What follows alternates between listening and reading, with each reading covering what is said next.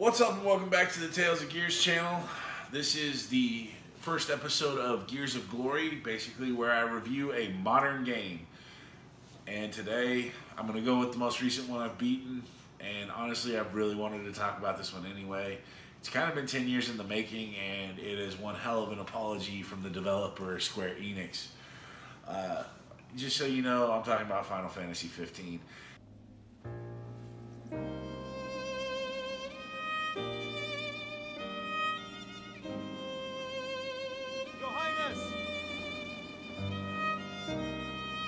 I fear I have left too much unsaid. And this is where I say it's an apology, is because I have beaten every Final Fantasy game ever released on console, not necessarily the handhelds. I even beat that piece of shit Mystic Quest. Okay, so Final Fantasy 15, the reason I say this is an apology is because after 12, the series kind of went down the toilet. 13 was a load of crap. So was 13 too, and so was Lightning Returns. If that's not your opinion, I'm sorry, it is mine. So 15 basically comes in. It was originally Final Fantasy Versus 13. It was developed by the same team that did Kingdom Hearts. Small side note, you need to get on Kingdom Hearts 3, like now, you cheap bastards. But the reason I say this is an apology, you can tell the love and kind of the return to form of Final Fantasy. At the very beginning of the game, it says it is a Final Fantasy for beginners and for fans of the series. I completely agree with that. It is very easy if you have never picked up a Final Fantasy to get into this game. It is a massive open world Final Fantasy. We haven't had one of those since really Final Fantasy VIII. Everything kind of became linear in the later installments. There's a lot of side stuff to do. The gameplay is absolutely fun. There's two modes. You've got the live action mode where you control the main character and your side guys basically do their thing. Then there's a wait mode. I didn't play the wait mode. John did. He seemed to enjoy it. Not really for me. I like to play the games as they're meant to be played. Don't get me wrong. I love the ATB system. I miss it. God, I wish they would bring it back. But from what I saw John play of it, it reminded me way too much of the battle system from 12, and I fucking hated that. So let's get into a little bit more of the gameplay. Basically, this is a different kind of Final Fantasy. Normally, you meet characters as you go along. Right out the gate, you have the 4 friends. You don't meet anybody along the way of any consequence. I mean, there's a lot of NPCs that are vital to the story. But for the most part, it focuses basically on Noctis and his 3 friends and the bond that they share throughout this journey.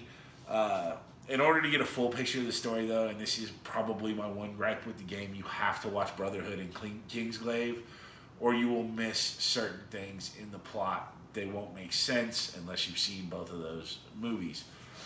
Also, Luna Freya, she played such a big part in Kingsglaive. I thought she would play a bigger part in the game. Didn't happen, but you know, for what she was in the game, it was pretty cool.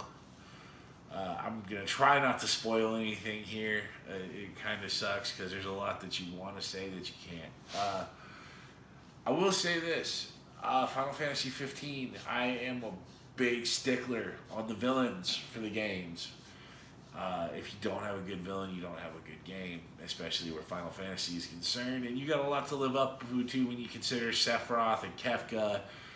And even Ultimacia, she had a pretty strong presence as a villain. This guy, I mean, they brought back the one of the great villains, man, Chancellor Arden. You can tell he's manipulating you when he pops up through the game. You never feel wholly safe around this guy, and you're just waiting for the turn to come. Eventually it does, but he seems evil from the get-go with everything he does, and he's got that accent that just makes him sound so much more like a dick. I don't know what it is. His voice just, I mean, it oozes evil. And it's like half British, half American. It's weird. If a hero had the voice, he'd be that much more charming and suave. For a villain, he's just, all of a sudden, he's this dick, and you know he's a dick, and you just want to call him a dick, but you can't. Alright, so let's get into the main cast. You have Noctis, who is the Prince of Insomnia. Basically, the Kings of Insomnia are all bound to a crystal which the Empire steals in the events in Kingsglaive. It's where all their magic is tied to. Noctis is sent out of the kingdom before this happens because the king basically anticipates the Empire's turn, this false truce, and this sham wedding between him and Lunafreya. Although, as you play the game, you can tell the two of them actually are in love. Then you have his three guards, his three friends from childhood. You have Gladios, who's basically your big bruiser character. You have Ignis, who is basically the brains of the operation. And you can tell he's the big brother of the group. He's the mature one. You know, Gladios is like pure passion. Noctis is kind of a balance of the two. And then you have Prompto. I know I said it in the top 10, but I'm going to say it again. And this goes with every Final Fantasy. There is always one character that is absolutely fucking worthless, and that is Prompto. And when I say worthless, I don't mean to this story because he's actually a very integral part of the story. I enjoy him as a character. In battle, he's about as useful in a fight as me after a gallon of tequila. So, you will spend most of your time resurrecting him right out the gate. I don't get why a guy with a gun wants to get right up in the fray. You know, he doesn't. I've tried everything to keep him as much out of the battle as I can to just shoot people. It doesn't work. He dies a lot. He has low HP. He has low defense. He's got decent attack. I'll give him that. But other than that, absolutely worthless. As the story evolves, certain things happen to the characters that change the way they fight. It can't be helped and it can't be stopped. You do lose the character, all three characters, for an extended period of time, and it's a very difficult stretch of the game. If you haven't really handled Noctis's dodging ability, you're not going to make it through. So make sure that you get a handle on that. I've already talked a little bit about the antagonist, and I got to tell you, he is one of my favorite Final Fantasy villains. He was just so good. You want to like him, but you can't because he's just so arrogant. As far as the plot goes, you're basically trying to gather the 6 Archon, which are basically the gods of this world. They are basically the Eldians, the Summons, the Guardian Force, whatever they were called in the other Final Fantasies. It's a little bit different, though. You don't really get to summon them at will. You only really get the ability to summon them after you've been in a lengthy battle. You will start to see sparkles appear on the screen, and depending on the color, it depends on the god that you summon. They're all pretty vicious. They're all spectacular to watch. The only thing is that I have a particular gripe with is the magic system.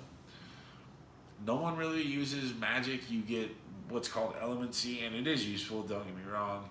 It saved my ass in a lot of battles, especially with the Behemoth King.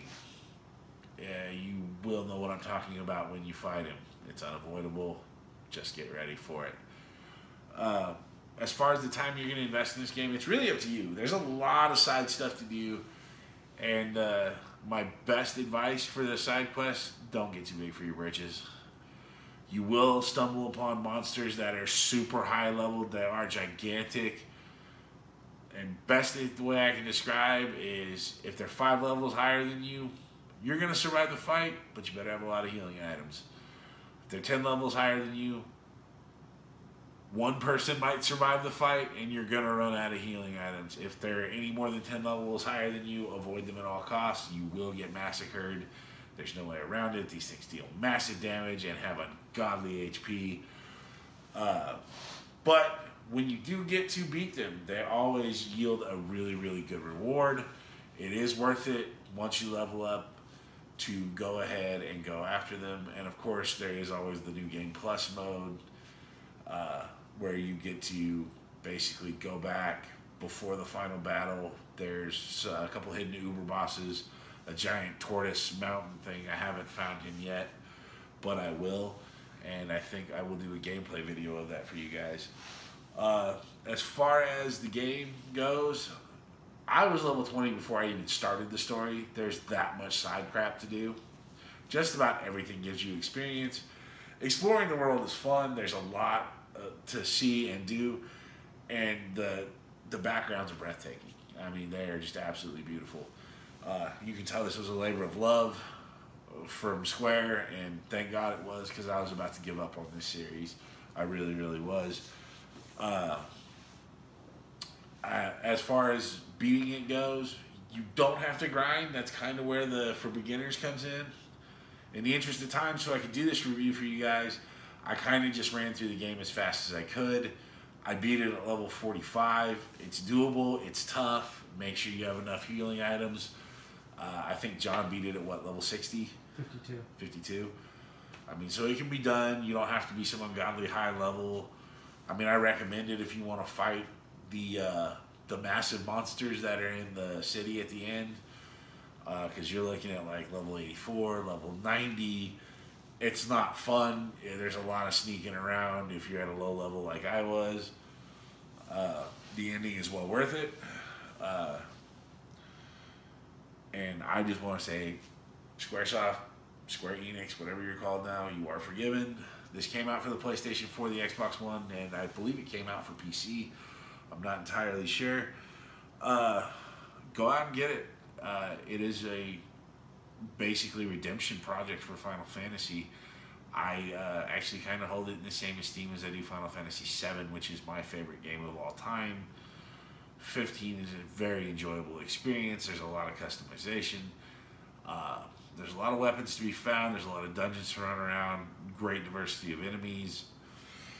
I like the hunter system. I mean, everything about the game was done well. And it's about time. So as far as what I'm going to rate this game, I am going to rate it 9 out of 10. I do have some small gripes with the game, but they're really nitpicks. They're not any major flaw. There's also supposed to be DLC coming out for the first time. You're supposed to be able to play Final Fantasy multiplayer. I am looking forward to that, and I can't wait to check it out, as well as each character is supposed to have their own download content. I'll pay for Ignis and Gladio. Sorry, Prompto, you're not getting any of my money, you worthless bastard. So please go out and give Squaresoft some love and play it. Enjoy. All right, thanks for watching, guys. As always, please like, comment, share, and subscribe. If you have any suggestions on a modern game that you would like me to play, please comment down below. If I don't have it, I will go get it. And if you guys don't have anything you want to suggest, the next game I will be reviewing is Resident Evil 7, which releases on January 23rd, so look for the video sometime in early February. Game on, guys.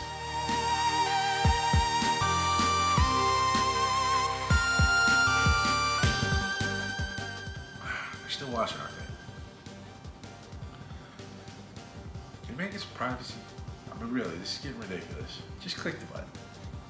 Click the button.